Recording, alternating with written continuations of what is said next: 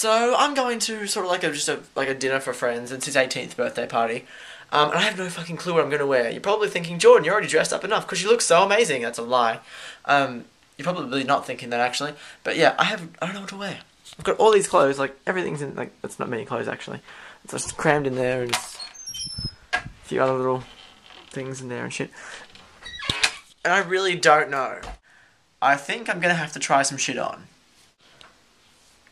Latex leggings? Yes or no? Size 27 skinnies. And by the way, I did not just catch my dick in my zipper.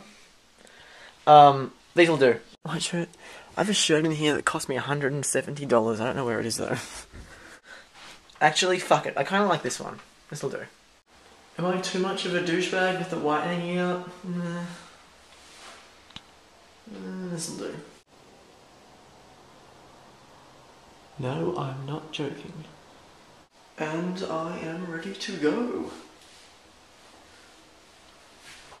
So, we all know, whenever Jordan has fun, something has to ruin it.